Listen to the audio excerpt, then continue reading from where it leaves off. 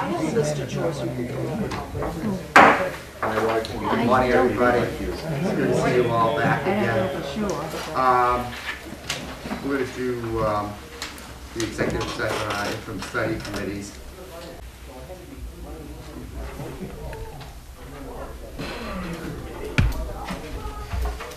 The next bill we'll take up is 1619, requiring a police officer to tape interviews with suspected felons. Representative Burridge.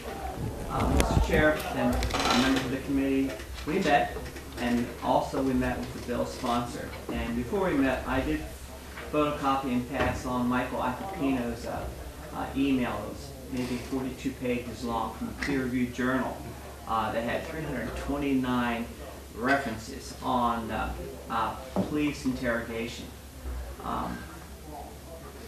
The testimony we heard said this. Someone can sign off on anything, but it doesn't make a case.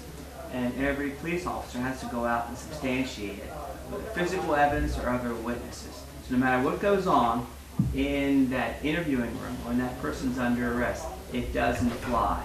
It may cut to the quick and limit the amount of suspects that we're going to go after for a while or who is a primary interest, but it doesn't make a case. And we, even the sponsor, agreed after hearing the testimony. The governor here to my right, and so we recommend that it not be continued. Thank you. So motion. I'll second that. That was very eloquent. You must be a school teacher. We'll do that next. What is the motion? And The motion is no legislation. That's correct, sir. so they don't have to record. No. No. But they often do. The motion was no future legislation. That's correct. Who seconded? Oh, that was Representative Swinford, I believe. No, she, all right. Representative Okay. Swinford.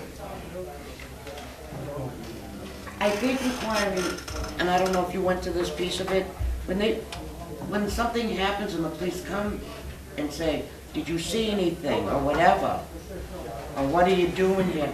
Would that have to be then recorded if this was to pass? I mean, they couldn't even really talk to anybody without a camera. Any confession that would be admissible in court, they wanted to have a recording of it. For it to be admissible, that was the intent of the law. Thank you very much. Mr. Robinson. Well, I'll go back to my argument from the beginning. If I was on a jury and a policeman came in and said, this man confessed to murdering his best friend, and they said, well, that's your word. He says that's not so. I just think I would say in this day and age, the guy doesn't have a recording of it and he expects me to believe it. I don't think my testimony as to what you said, and I deny it, is just worthless. So to me, it was making into law what a jury is gonna expect anyway. But Representative Willett. I did a little research because I was on the subcommittee, and I went to police officers and police stations and talked. Their biggest problem is most of their talking is done in prison. When you pick somebody up and you're taking somebody from where they picked them up to the police station, there's a lot of conversation going on. And you're making it so they cannot have any of that private conversation. no. You can have it, you just can't bring it into court. Most police, well, that's right, and so once they say it, and then they go for it and report it, they're gonna say, well, they can't say that because we said that in confidence to the police station.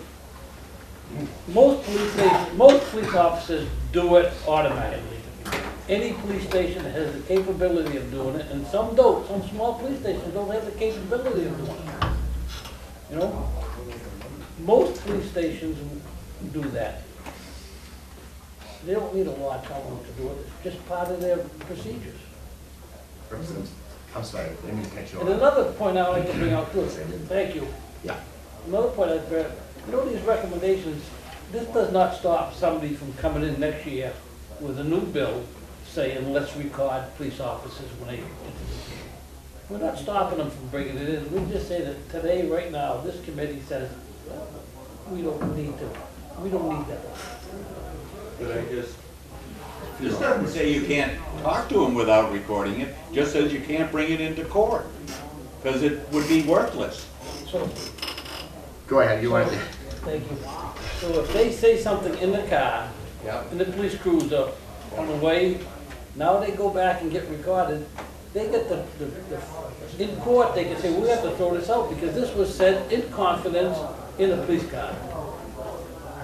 So I don't think you should the word in confidence, because if it's in confidence, you couldn't use it anyway. Oh, in the enclosed area. Yeah. Representative Stevens. The issue of the statement being introduced in court, it's strictly a statement and there is no corroborating evidence, they're probably gonna walk. Yeah. Probably. But if they went to court with nothing but a statement, shame on them. Any prosecutor, and I prosecuted, worth their money, has enough evidence without a statement, and a statement's frosting on the cake. And the jury can put whatever weight it chooses to that statement.